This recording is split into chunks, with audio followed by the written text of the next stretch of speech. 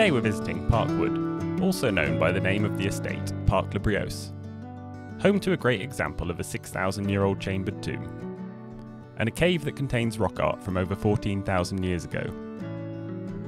This site of special scientific interest is a must-see if you're in South Wales. Welcome back to the channel, Coral Jacks.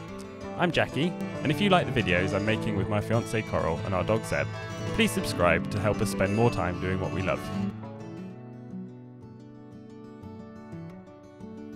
Parc Le Brios Estate is a former medieval deer park and is situated on the Gower Peninsula 10 miles from Swansea.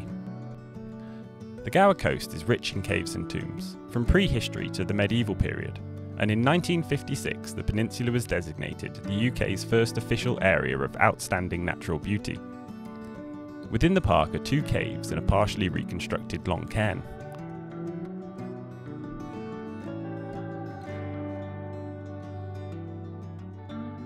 Parc Cwm Long Cairn, also known as Parc Le Brios Burial Chamber, was discovered in 1869 by workers who were digging for roadstones. Excavations carried out later that year revealed the partial remains of over 40 human skeletons, as well as animal remains and Neolithic pottery. Radiocarbon dated samples show the tomb was accessed by many generations, predominantly over a period of 300 to 800 years. This period of use began around 3800 BCE, and therefore the tomb, or shrine, is dated at around 6,000 years old. As with many ancient sites, the original construction date is hard to prove and remains disputed.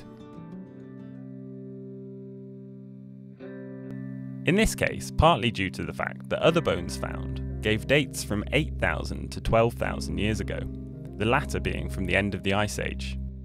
The main theory is that these much older bones were moved from nearby caves which overlook the site. Supporting this theory are a quantity of animal bones which were also found in the tomb, including 8 dogs, pigs, sheep, cattle, a cat and a deer. Some of the remains also showed marks from scavenging animals, indicating that the bodies may have lain exposed in the nearby caves before they were then collected and deposited inside the tomb.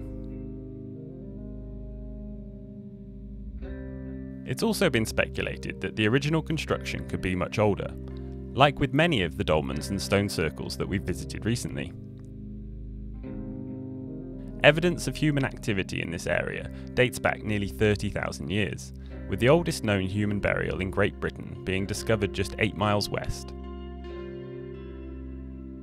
and a 28,000-year-old tanged point weapon being found in Cathole Cave, which is just a short walk from the tomb.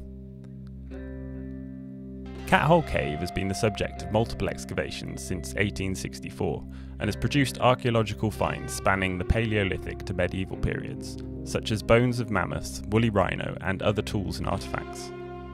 But in 2010, archaeologist George Nash discovered something in Cathole Cave that everyone else had missed: an engraving of a reindeer that was created at least 14,000 years ago, making this the oldest known rock art on the British Isles.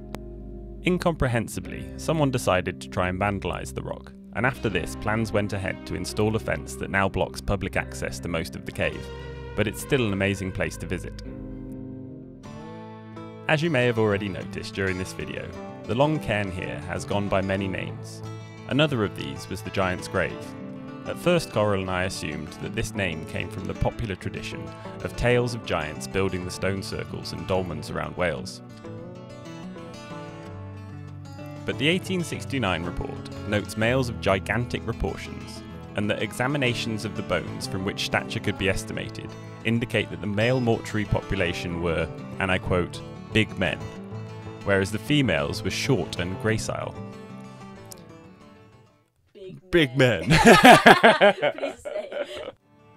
A further reference says males analysed from Parc Cwm Long Cairn were particularly robust when compared to the females, so perhaps this is where the name Giant's Grave comes from. Originally, the chambers would have been covered with large capstones, enclosing the chambers containing the human remains. The earth covering and the upper part of the cromlech have been removed, leaving the passageways and lateral chambers fully exposed. There is no record of a capstone having been recovered, and it may well have been broken up during the accidental discovery.